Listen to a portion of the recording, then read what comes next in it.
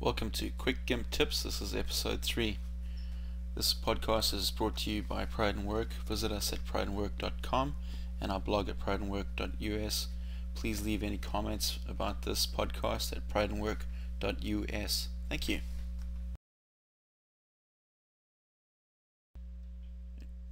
In today's tip, we're going to be taking this 2D image and giving it a little 3D effect. The end effect will look something like the dog is stepping out of a photograph.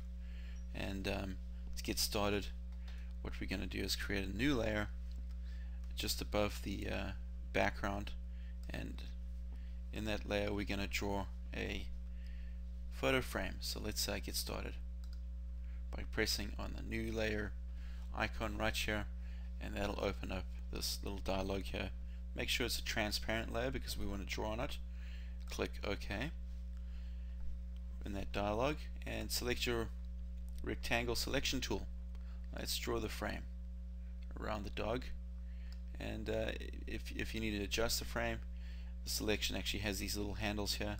You can kind of drag it around and make sure that it's right where you want it. So let's fill that with white, and it doesn't look like a photo frame, so let's knock out the center.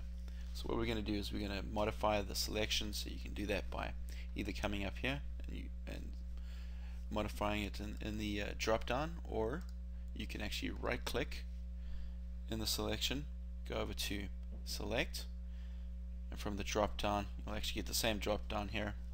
Select shrink, and let's shrink that by 25 pixels, and hit the delete key on your keyboard, and that'll knock out that center part of the image. So the second step of this tutorial would be to change the perspective of this photo frame, and we're going to do that by using this tool right here, the perspective tool. So let's deselect the empty selection by coming up to the select drop down and clicking none, and let's select the rectangle marquee tool again, because what I want to do is just get a little selection around that frame. You don't have to do that, that's purely optional. Now click on the perspective tool and then click in your selection, and you'll notice these little handles right here, and you can actually just drag down your photo frame and make it look like it's laying down flat. Let's stretch out these edges to make them look like they're coming towards us. Let's push that down just a little bit more. And when you're satisfied that your frame is looking like it should, click on the transform button, and here's your photo frame. Now if you get this floating section, what you want to do is right click in it and click on the anchor layer, and what that does is kind of merges these two together, and you can go on to the third step. So what we're going to be doing here is just removing the background from the dog. So let's make sure that we've selected the background layer, and we're going to add a little layer mask here so we don't actually delete anything from the actual image itself. So right click on the layer, go down to add layer mask, make sure that it's white, which is the full opacity. Anything that's white will show the image, and any black that you paint onto that will actually delete the pixels in that image. So let's click add, select the layer mask, come over to your paint tool and flip that around, make sure that it's black, and start painting away, and you'll notice that all the pixels are going away and it's looking transparent behind there. And obviously you can change your brush size in this little toolbar here, and it'll speed up your whole process over here.